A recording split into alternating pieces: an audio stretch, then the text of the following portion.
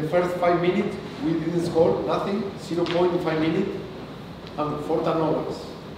Understand what I'm saying? And the problem is that our team score easy all the time.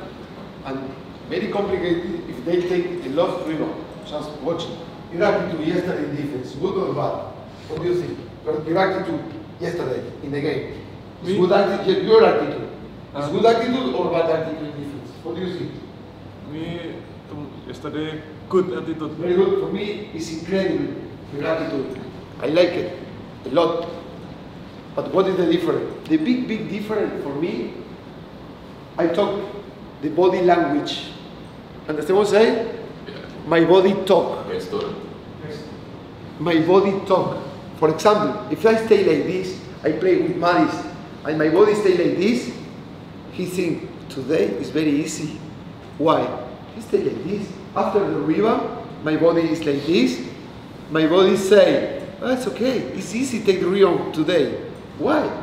He never prepared his body. Obviously, every time we put our hands in the shot, but after that, we never finish.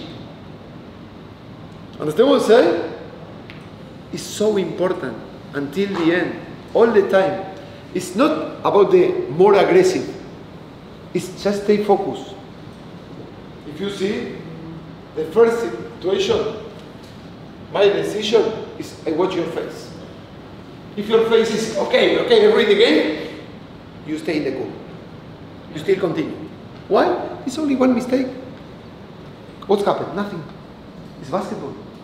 Every people make a mistake. I make a mistake a lot of time, but you never see me stay like this. Oh, stay in the bench, sit like this. Never. I stay like this. Sometimes I stay like this. Sometimes I go. Why?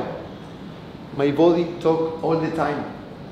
If every time I show to another team my attitude is okay, I lose the one-on-one, I play one-on-one with him, I lose the one-on-one, the next time I show my face more attitude, more aggressive, more ready for fight the rebound. Understand what I'm saying? Never put your face in down, never put your face in the floor.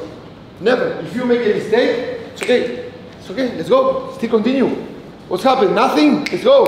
I am ready. Keep going. All the time. All the time.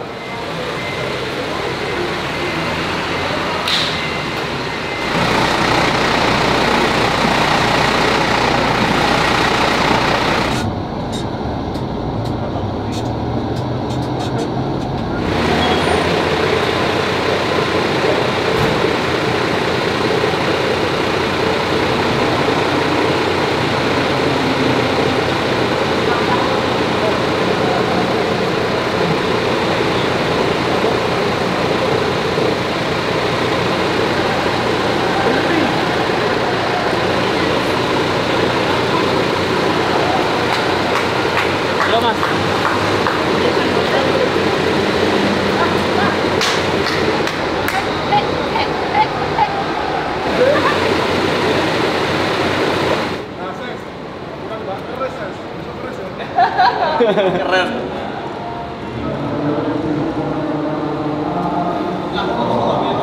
Halo Pak Martin.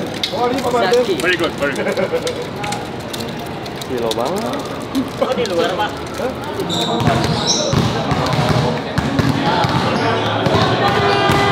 We start with ankle mobility in the wall, 8 and 8, then hip mobility 6 and 6, and then you are going to do the, you go then up, okay, 6 and 6, do up. 6, 6. Yuk.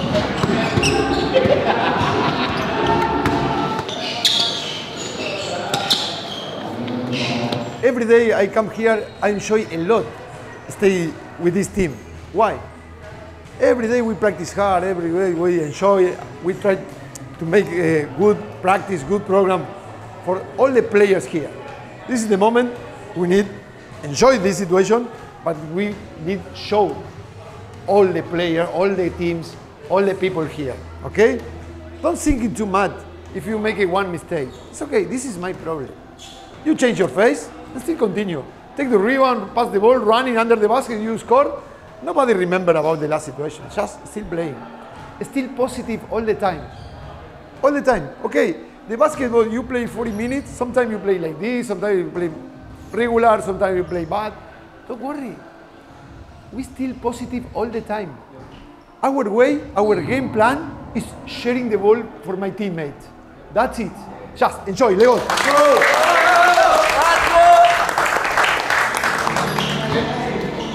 Amin.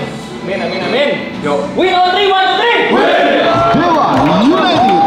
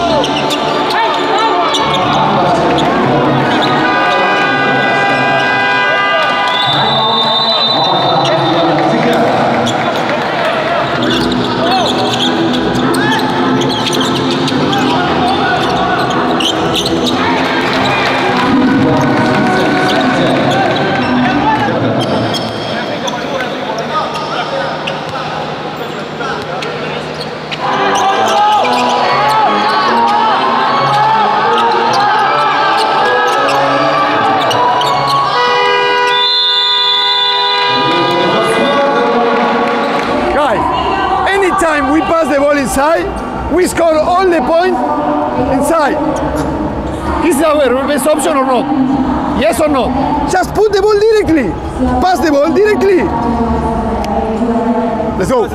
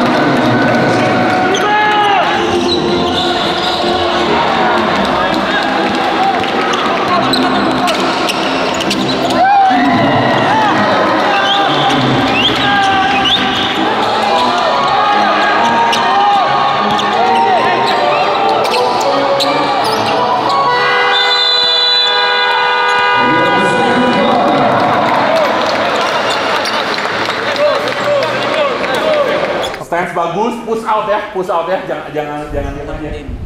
Now we don't lose more rebound. More rebound. Hey guys, don't see the ball. We need fight. 2 players in defense against 1 player in Cantua. Every rebound I need watch in my face. When I watch the game, I watch all 2 black shirts fighting the rebound against 1 player. After they take the shot, all the players move to the rebound. That's it. Let's go, guys. I win. Let's go.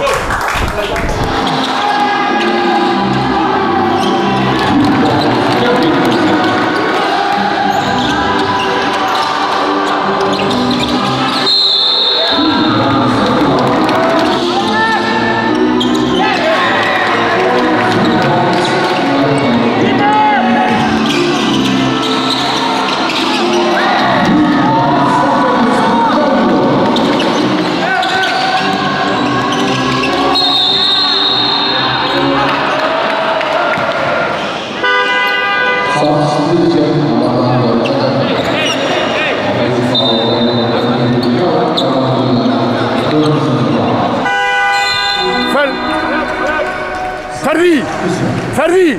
Switching! You have 3 fouls. It's okay. Wait. Okay.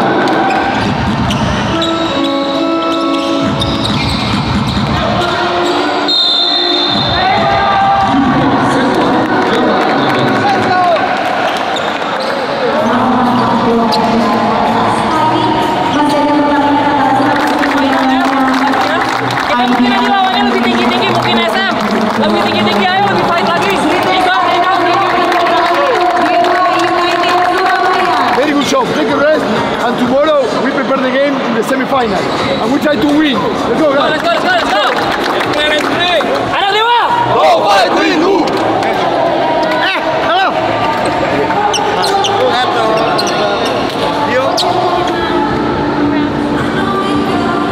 Semifinal, baby, let's go.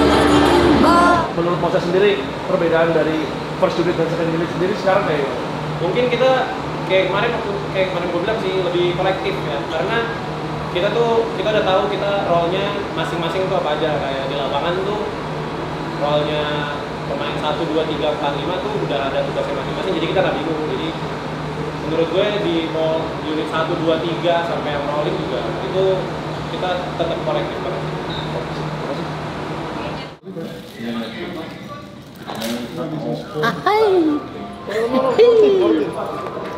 Martin. Huh?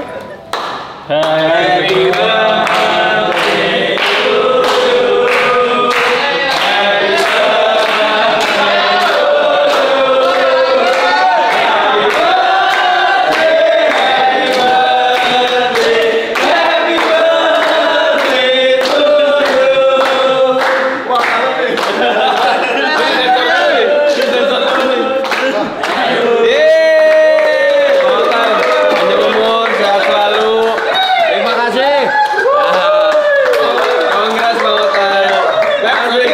Gua terjebak ini. Thank you, coach. Hey, today is you make a massage for him. Selamat ulang tahun, Bang. Terjebak. Kasih. Kasih warga mes.